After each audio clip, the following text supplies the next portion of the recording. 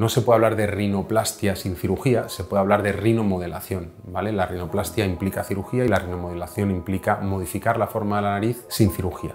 ¿Cómo se realiza esto? Pues con rellenos, generalmente con ácido hialurónico, ¿no? Pero ¿cuál es la gran diferencia entre la rinoplastia y la rinomodelación? Bueno, una obvia es que no se producen cambios funcionales con la rinomodelación.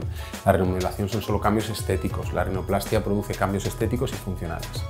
Otra cosa importante es que con la rinomodelación nunca puedes hacer una nariz más pequeña, siempre añades volumen.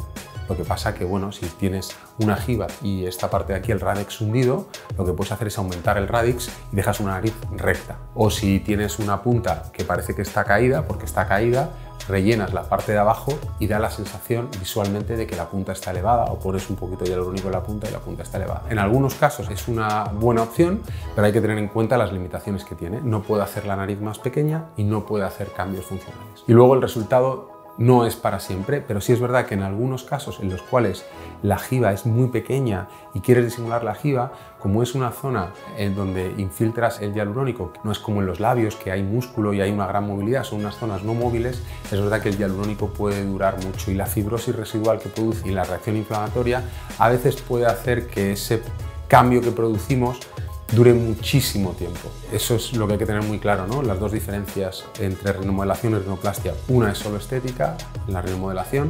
La rinoplastia es estética y funcional, y con la rinomodelación no puedes hacer la nariz más pequeña, simplemente puedes aumentar algunas zonas para dar esa sensación de que no hay jiba, esa sensación de que no hay columela.